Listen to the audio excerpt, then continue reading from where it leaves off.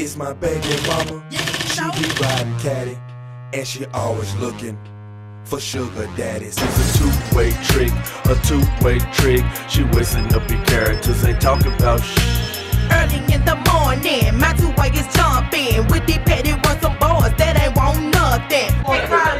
This is right here is Uncut. Got no time for know what you doing, messages. Going to the bathroom, two-way on the TV. Come back to Miss Whoop that hoe, Miss Fuck You Mean, Miss It's My Baby Daddy, you ain't know, Miss Fuck Chicken Head, Miss You Ain't Mad Is You, Miss Choices, Miss The Chat Bitch, you already know all that to say. It's your girl Lil Chat, man, what it do? What it do? Okay. Well, Chad, I see that you. I noticed that you spell your name with an L-A. Why is that? Because it's pronounced like Lil Chat.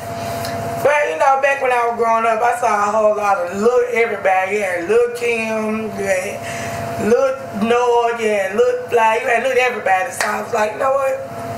I'm Lil Chat, but I'm going to spell it different. And I spelled the L-A instead of L-I-L, but it's still the same thing. So, Lil Chat. Lil Chat is all me. Okay. Well, tell me this. How long have you been in the music game? Oh, man. You talking about professional or in my own bathroom world?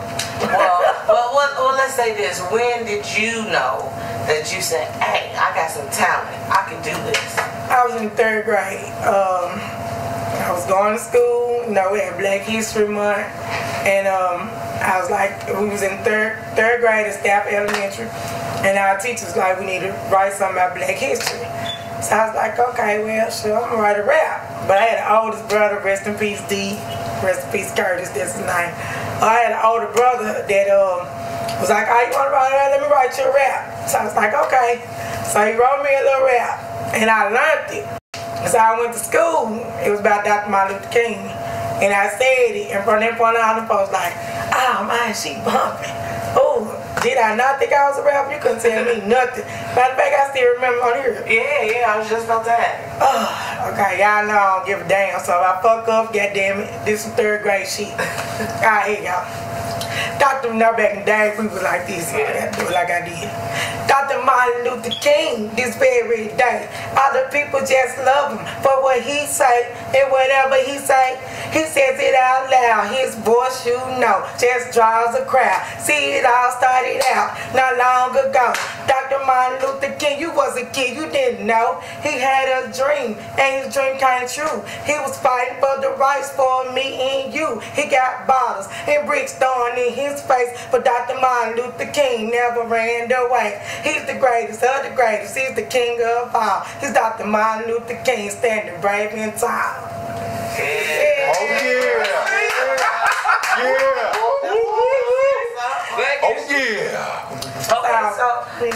So when you left the classroom, tell me, what was the first song you said, I gotta go in the booth and put this on the track?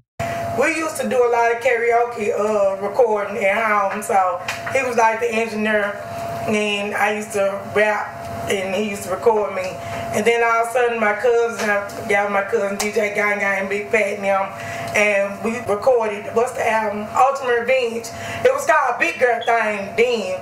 So for people that don't know, the Ultimate Revenge album was my first album originally recorded, even though it came out after Murder She Spoke. So the Ultimate Revenge album was what I first recorded, and then I linked up with Paul and them and did Murder She Spoke 1.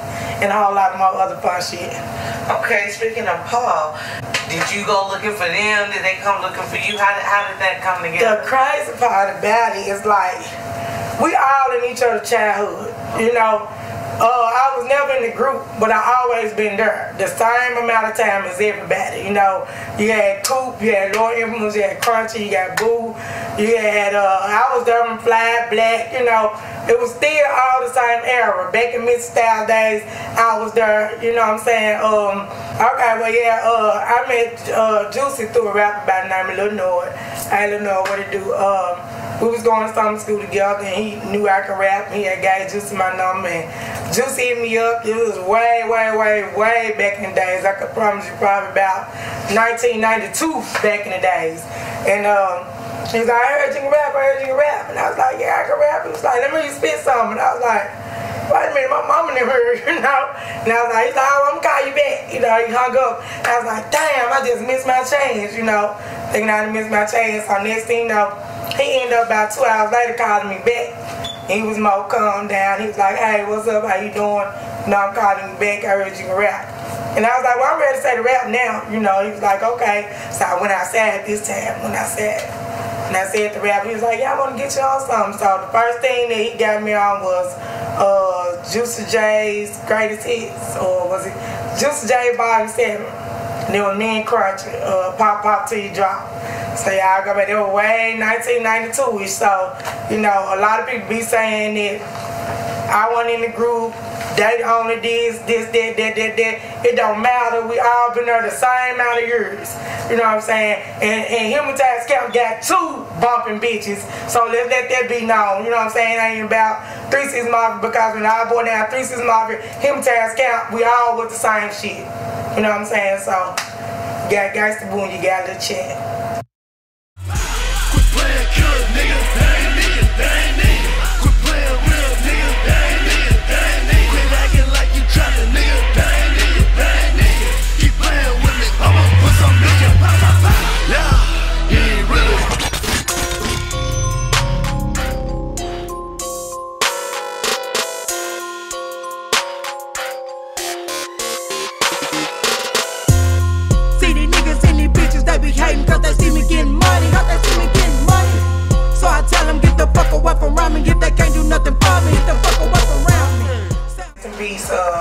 He died when I was 11 years old. He was like, I got muscles. Now, nigga, no, he smacked shit out you. I saw him, he smacked shit out nigga 3 times about me. Hey, if you know me, you remember Cedric, you know, Big Cedric. Holla at my brother, Big Cedric, that's so heavy. Now I got him and I got my brother Womack. And then, of course, I'm the baby. You know, I got some other brothers, you know, brothers with different mothers, but I love them just like I love my brother. You know, you got Sturdy Mac, you got KT, you got so many, you know what I'm saying? So, but they're my mother's sons right there. Well, for those that don't know, he had an accident last year. He was like, he fell out the truck, his kidneys had gave out on him. And, you know, we really didn't know that what was going on with him. We was on our way out of town to Nashville. So by the time we got to Nashville and got back home, he couldn't move. He was like, he can't move, but like, come on, you know, my brother's strong. Matter of fact, you know, this is shirt, so y'all support it. We sell them $10, all colors, all sizes. I give y'all the info later. It's called I Am Strong.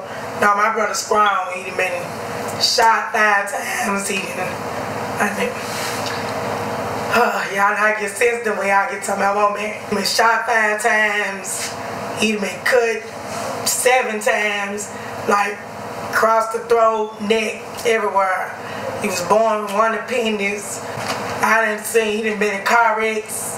I done seen my brother go through a whole lot. And it just seemed like, you know, when he took that fall right there, I just knew he was gonna get back up. I knew he was gonna get back up any day, you know, any day. But it's been like a year and 3 months, pretty much, and he's paralyzed. He's paralyzed from the, like, you know, he's paralyzed from the neck down. You know, he can't move nothing but his head. And everybody know Womack. Y'all keep me in y'all prayers. You know, he's strong on his legacy home. He's still rapping. I got all wells coming in, filming him, making sure he, you know, still doing what he do. I know one day he gonna walk up out that bed. He gonna get up. You know, y'all, like I was saying, one day he gonna walk up out that bed, you know. I done had people call me like, man, it's your brother. Somebody hit me up on Facebook. It's your brother. Somebody told me this Lil Chat brother, he cut up in the street, you know. And next thing you know, I get a phone call. Hey, what up, Chat? What up? I thought somebody just said you cut up. Yeah, I just whooped nigga ass, though. Niggas better be glad he paralyzed. Because they already know he gonna whoop a nigga ass. ass. They know you gonna whoop a nigga ass though. God damn it, but while he down, I'm gonna whoop a nigga ass for him. So, you know, it's all good, man. I love my brother. My get well soon, Whoa, man. For real, for real. Cause you already know little sis need you. Little sis love you. Little sis ain't trying to be strong for you. Real talk, man. Get up out that bed, dog. You go get up out that bed. This shit finally over. It's over. Man, I don't know where to be sad or glad. Fuck your favorite DJ! DJ Highlight Pussy. You said back in the day, you know, y'all all came up, you, Crunchy, Infamous, and so I'm hearing a lot of Memphis unity. Was it more unified back in '92 as opposed to now, and where do you think the change came about? It was Memphis Unity, but it still wasn't Memphis Unity because, you know, back then we used to be gangster. You used to have DJ Squeaky versus DJ Paul. You used to have Skinny Pepper. You used to have so much. It really wasn't no unity because, you know, back then everybody was doing their own mixtape, their own gangster walking, their own based out stuff, and now it still ain't no unity. I don't know, that's just Memphis motherfuckers, but one thing about it, we all gonna ride together. You know what I'm saying? No matter. I don't know. If the question is, do I think Memphis got some unity? No, I do not. You know what I'm saying? Memphis don't got no unity, but I do know Memphis motherfuckers love one another, and we gonna ride together regardless. We could be in a room, and you got Memphis motherfuckers over here, you might got another set of motherfuckers over there, and I might just smack this bitch the other day, but goddamn, if you fuck with anybody on this side right here, this whole side gonna be at y'all motherfucking ass. So, we ain't got no unity when it comes to being successful. But when it comes to beating the motherfucking ass or getting into some shit, we unified, you heard me? Real shit, chat talk. Well, we gonna switch the vibe for a minute. We gonna go into Lil Chat, the grown woman side. Yeah. So for a lot of people been hitting me up and they want to know, is Chat single? Is Chat single? I'm taking. You know, you see that movie Taken, where you taking, I'm taking. So, that's the answer. Okay. I'm taking like the movie Taken. Okay. So you know, just by my history of knowing a little about Chat, you know, I know that your mother as well as being a female rapper. So tell me how life is being not only a female rapper but a mother as well. It was very difficult because, you know, I only got one son. He's 19 now, thank God. But then again, Lord help me. You know, I was on the road a lot, but I still was a mother. I still was there for him, you know.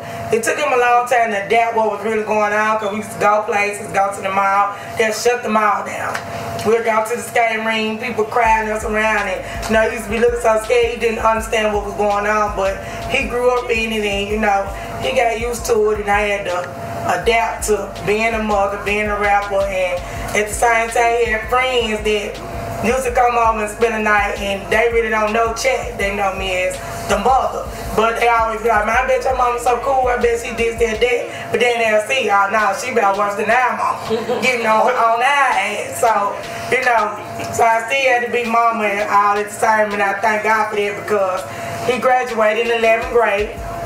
Just for y'all that don't know, he graduated a year and 6 months earlier, you know what I'm saying? So, matter of fact, I got a song called Duke. Look it up on YouTube, it's a true story. Got the video coming soon, check it out. So, is he following in your footsteps? You know, tell us a little about Duke. And you know what the crazy part about, y'all can look on YouTube, I got a couple of videos, and I ain't been trying to get him to do it so young. And he really wasn't in it, he just wanted to be normal. He wanted to live a normal life and hang out and be normal. And in the way he end up seeing, you still not normal. They still gonna say they got a little Chat song. You know, at the end of the day, you still tired. You say somebody, I know you got some money, Chat your mama. You know, so it's like, you still ain't being normal, but now, he wanna rap. And I'm glad he came home, he worked a job, he came home, he was like, my mama, all I work and all I think about is this rap. I said, now you ready. You ready. You finally ready. And you know, I wish him well. We gonna make it Duke, son of a legend, coming soon. That's what's up. That's what's up. Okay, So now that we done got over the mama thing, so apparently, you know, you had your son and then you got taken. Yeah, taken. Okay, so I'm taking. Wait, let me shout him out. Okay. Hey, baby, I'm taking. Come on.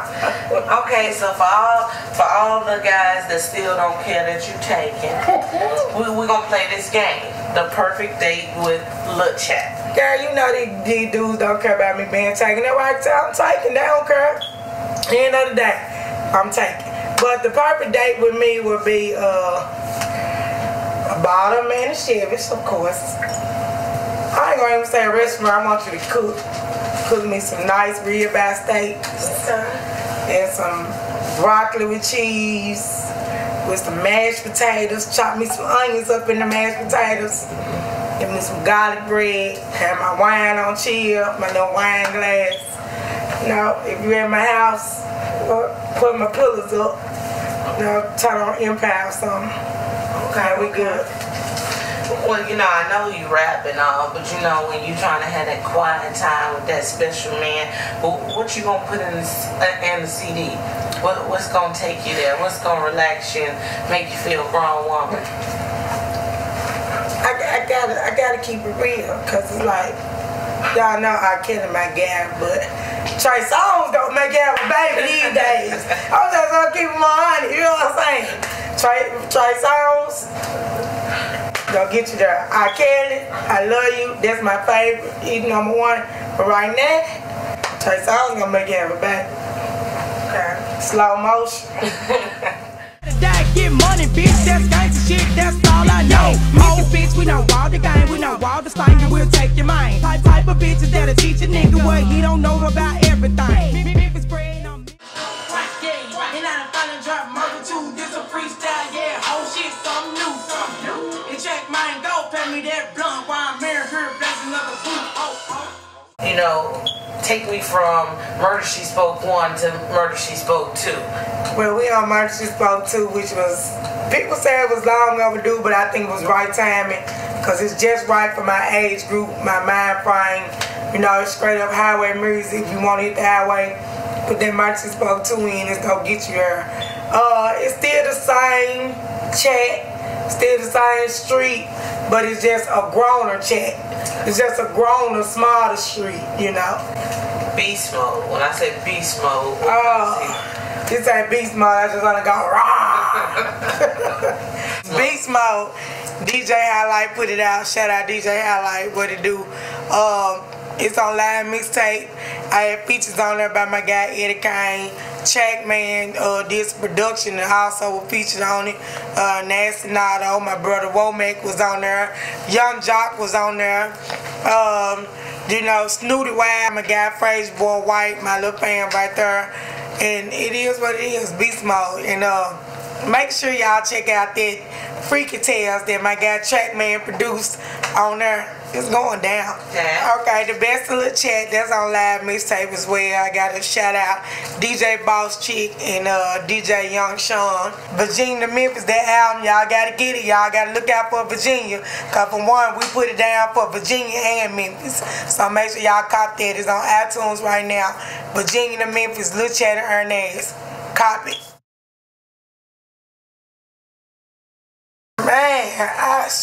Man, I love Pandora. So for you to be able to see a Lil Chat station, Lil Chat radio, and let me know. They play the 3-6, they play the Project Pack, they play the whoever in my A-Ball, MJG, but it's a hard ass station, so y'all make sure y'all fuck with Lil Chat Pandora. Well, one thing about it, Lil Chat ain't stopping. That's for sure. That's what she ain't gonna do. And I also got a project that I'm dropping with Big Rig NT. It's gonna be called Gangsta Love. For those that don't know, Big Rig, he got a project coming out. OG's in Memphis, him and Al Capone, so shout out them.